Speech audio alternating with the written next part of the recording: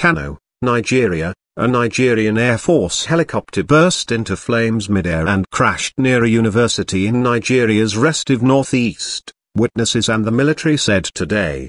The crash, the second to down a military chopper in a week, occurred late Thursday in the city of Yola, and initially sparked fears that Nigeria's feared Boko Haram insurgency was mounting an attack. There was no immediate information on casualties. A chopper belonging to the Nigeria Air Force crashed last night, Thursday, in Yola. But we don't have details, Air Force spokesman Air Commodore Dilalonge told AFP. Witnesses said the aircraft was thought to be carrying weapons to troops fighting Boko Haram. 2 military helicopters flew over the campus and one of them came down close to the fence near the student hostels, said Kayari Mohammed, a lecturer at the Modibo Adama University of Science and Technology.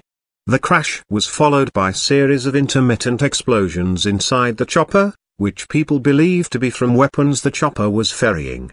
He said he called the airport, which told him one of the military's helicopters had crashed. The explosion